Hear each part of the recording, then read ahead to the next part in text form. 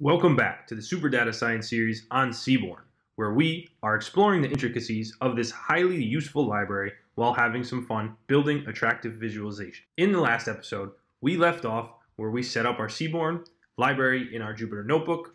We imported our data, which we got from Kaggle, which was the Game of Thrones data set.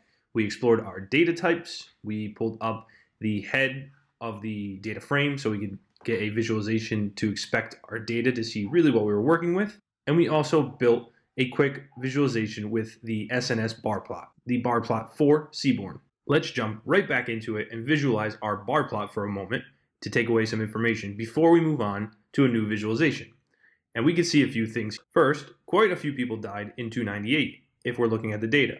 We see the decrease from 298, 299 to 300. We have our major deaths and our year. But if you're looking at this, what can pose a problem here? One is that the values or the sizes are too small.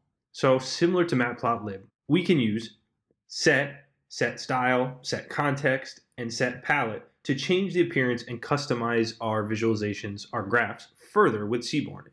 Again, Seaborn built on top of matplotlib gives us some of these parallels. You can even define the RC parameters if we want to take a look here. It's like building a dictionary with stored parameters. Matplotlib has the RC parameters. We can also take a look at Seaborn as in the set style, and we see the parameters of the style and the RC of a dictionary was optional. And we can scroll over as well to overriding elements of the Seaborn styles. We'll get into that in a moment. But jumping back into example one of our Jupyter notebook, we have set our graph, but we haven't specified any font sizes or any specific parameters or arguments to define the size of the title for the x-axis or the y-axis, etc., etc. And we want to be able to see these a little clear. If you're giving a presentation, you would want something that is more clear so that the users don't have to strain and can see the data easily. As I mentioned, we can use the following. We want to put it before our graph, before our visualization, because we have to define it. If you do define a dictionary, it can use the saved or standard parameters until you change them. But for example, we discussed using set. We also talked about using set style. These are without arguments, just letting you see what you can use. Set context as well, and the following of set palette.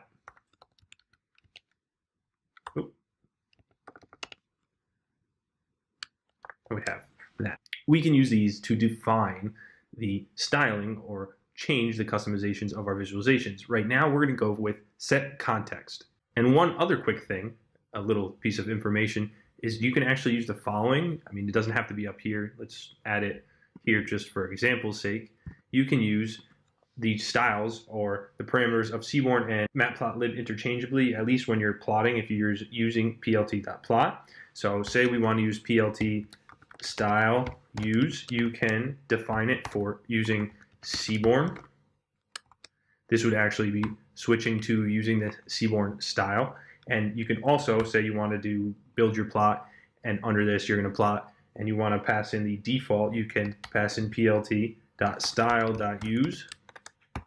default, and this is going to switch it back to a matplotlib style. So if you ever are looking to interchange them, or for specific reasons are looking to set the default for matplotlib, or you need to specify the plot for Seaborn, you can use the style here for using Seaborn. But with that being said, let's get this changed so we can see our data better, so we can see our visualization a little more clearly. What we want to do is we're going to be using set context. So we have to use Seaborn SNS dot set underscore context, and we have to give it some parameters. We're going to give it the following. Let's set the font scale to 2. Let's use RC for the parameters, and we're going to use the dictionary of font size. We're going to set it to 6, and we're going to also use the axes label size to give the size to our labels of our axes of 20. Oh, we actually want that after that. We do not want it in the string as a string. We need to have that closed. And let's run it to see the changes. And you can see our major depth and our year have jumped up or increased where they are clear, but our sizes here are small. We actually decreased them. So let's change them right now. Now you can always change both of them to experiment. I'm going to leave the font scale alone right now. It's set to 2. It will have an effect on it. You can, again, experiment with the values to help you become more comfortable. But let's try and increase it to 10 and have it run. We will let it go. All right, so it's getting better, but I would still like it a little larger to clarify the data so we can see the values. So let's try 15. We have 15, okay, and that works.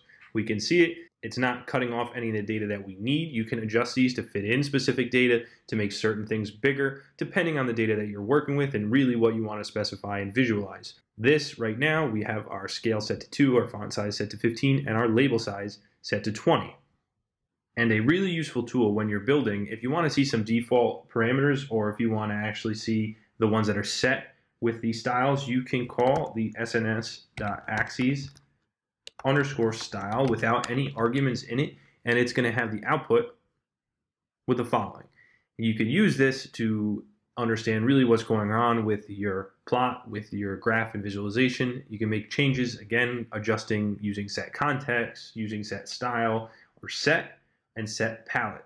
These are the options that Seaborn gives you to adjust values to make your visualizations clear. And one more little piece of information, I think it'll be really useful to understand Seaborn, especially when you start to build your own visualizations and you're out there experimenting with them and constructing based on your data. If you visit Seaborn, if you visit this page, you can see what we just discussed. If you want to customize, as Seaborn states here, the Seaborn styles, you can pass a dictionary of parameters to the RC argument of axis style and set style. Note that you can only override the parameters that are part of the style definition through this method. However, the higher level set function takes a dictionary of any matplotlib parameters. And like we did, we called the axis style to see the following arguments and parameters. And with that, great job so far working through the changes, working through getting the bar plot figured out and fixing it to be able to see the data more clearly. Now let's move on and build a new visualization. And for our next, we're going to step up a little bit and do a little more complicated of a plot, and we're going to be building a factor plot or a nested bar plot to show the comparison between two of our values. After this, we're going to be getting into some more complicated. We will have to switch the data set just because we need some more numerical type data, a larger data set. This Game of Thrones data set is rather small in those terms, but for the purpose of these two first plots, we can use it just to get it going and start taking apart, as we've done, the Seaborn library. And we can see here, we want to take a look. We'll hopefully get into some things along the lines of maybe a joint plot or a heat map or the facet grid. But for now, we're going to be working with the factor plot. Again, it's going to be a nested bar plot to show our two values. So let's get started building that. All right, first things first, we need to give it a name. And following with our organization here, let's call it example 2. And we'll set it to SNS dot, again, here we're using the factor plot. And we're going to pass in the following arguments because we're going to take a look at the attacker size, the defender size, and we're going to be setting a hue for attacker outcome, along with the type of bar and palette as muted. But here, let's get started with our X equal to attacker underscore size. Again, we're passing in these columns of data from our data frame. We're going to be setting Y to defender size underscore size. We're using the hue as a organizational principle. Like you can sort by hue within Seaborn. So we'll do hue equals attacker outcome. We're going to pass in our data, again, equals df. Should be familiar since we're using it. You can experiment. Again, you could pass in other types of data of your own data just to test it out, but we're sticking with this. We're going to set the size for it equal to 6, the type or the kind equal to bar, because it's going to be a grouped bar plot. And then finally, we're going to be setting the palette equal to muted. I want those double parentheses. And closing, we'll return that. All right. So let's run it and take a look. Well, we see we have our attacker size, our defender size, our outcome for our win and loss, but we are facing a problem. We can see in the x-axis, our axes, that the parameters, our arguments, are the interval of the data is pretty clustered, that we really can't visualize it that well. So what I want you to think about, and for a homework or a challenge that will resume in the next video, I want you to think about how you can solve this. So I'll give you 2 hints. You could take a look at setting the RC parameters and experimenting with the sizes. You can also take a look at something called X ticks or Y ticks and look into a possible rotation. That's all I'll say until we resume the next video. Again, take a look at those 2 hints. And as a quick overview, let me return this so we can see it a little easier. We are using, again, the factor plot with the type of the bar. It's a grouped bar plot. We're using our attacker size, our defender size, the hue to separate our variables, our data for attacker outcome with the win and loss. We are passing in our data. We set a specific size. And in return, take a moment to think about the parameters, the set context, style options, and those 2 hints that I gave you before. And in the next video, we're going to resume this to take a look at seeing how we can solve it to fix the x-axis. And we're going to move on to, again, a more complicated plot within Seaborn to progress, and we'll keep building from there. Great job so far. I hope you guys are enjoying the tutorial and learning a lot about Seaborn. As always, subscribe to the Super Data Science channel. It's just a fantastic way to stay up to date in the industry. It brings you weekly information, a lot of tips and tricks, overall useful information. If you have any questions or comments, please share them below, and I will see you in the next video.